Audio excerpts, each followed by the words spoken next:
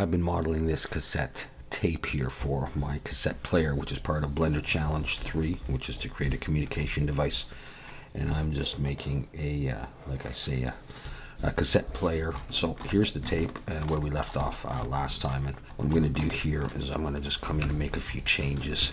I'm going to put an edge loop here and an edge loop here. I'm going to select both of these and I'm going to bevel these to create a space. And go into individual origins and I'm going to scale Shift Z and pull them out like that. So we get that sort of angled look. And I'm going to put on shade smooth and I'm going to try just weighted normal and auto smooth is there. What I might do is come back over here and do bevel and put it above and then go back to a few things like that. What I'm now going to do is come in here and I'm going to select this area, Shift S, cursor selected.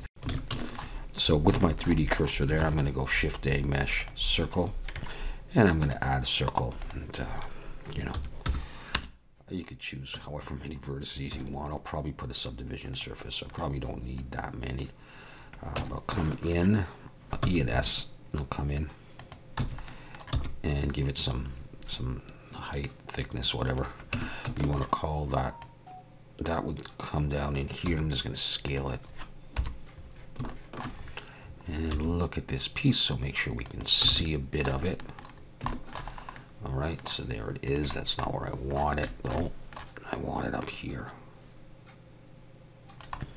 Around that spot.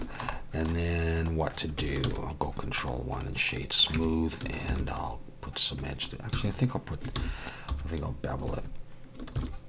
So let's grab this edge and this edge, and we'll Control B. I'll put 1, and maybe I'll bring an edge loop out. I might not need the bottom faces, so we can think about that later. Okay, now I'm going to select that piece and bring the 3D cursor.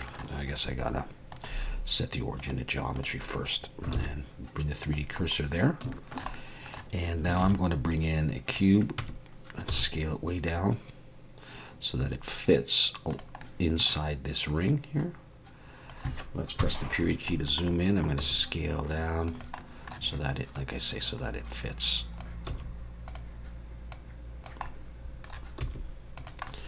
All right, let's take it out and let's get rid of that back face. And put it back in, and then take this face, look from the top, and bring it out a little ways towards the center. I might want them a bit thicker, actually. So I'm going to scale that in the X. And that's going to form the little teeth that hold the tape. All right, I'll go with that much there. All right, so with that piece there and my 3D cursor right in the middle, I'm going to go Shift D, rotate Z 60.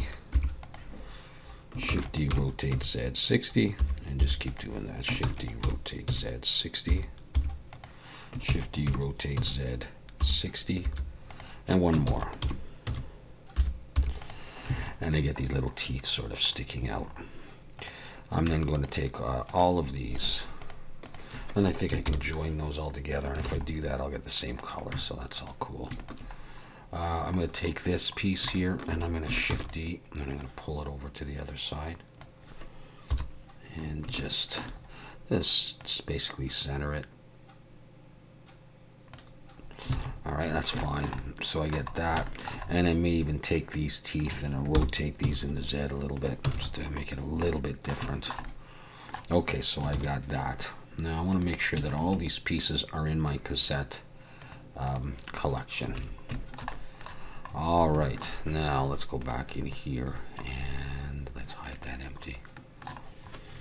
One more thing I think I would do on this is I would come in here and I would select this and this face and bring my 3D cursor right to there. And then I'm going to bring in another circle. I'm going to leave it at let's go for 18. Let's put a subdivision surface on this. I may have said at the very outset that I'm not going to use too many subdivision surfaces, and in the end I use quite a few. All right, anyways, where's my circle? There it is. Okay, let's grab just this circle, and I am going to, I think I'll grid, will I grid fill? I'm going to come in, and then I think I'll grid fill it, and then I'll give it some thickness,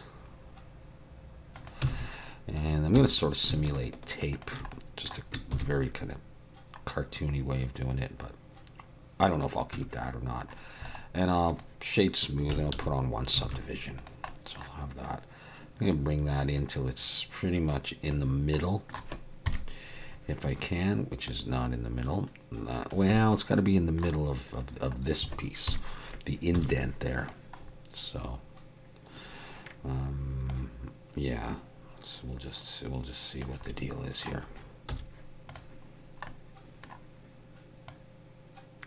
Okay, well, I can mess with that in a bit anyhow. Yeah, I don't want it there. I want it down like that. Okay, so what I'm going to do now is I'm going to pull it over to the side so it sort of looks like I got tape there.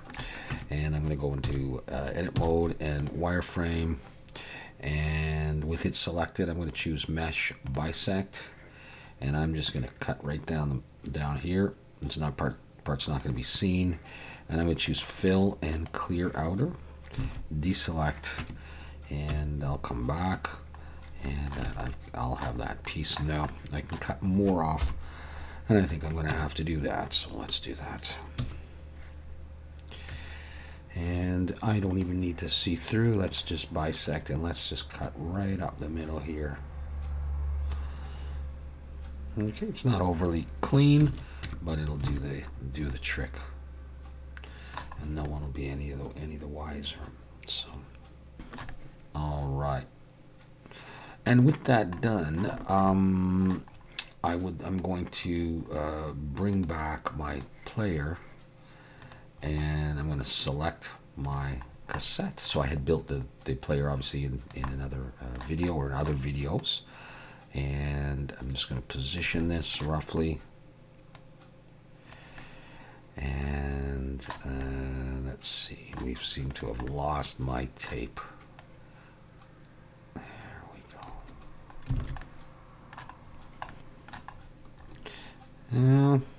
That's what I got so far. There may be a few other little pieces to put on the cassette player itself. Maybe I'll do those circles there. We could maybe put a roller or some kind of whatever that thing is there. We could put a little piece of tape.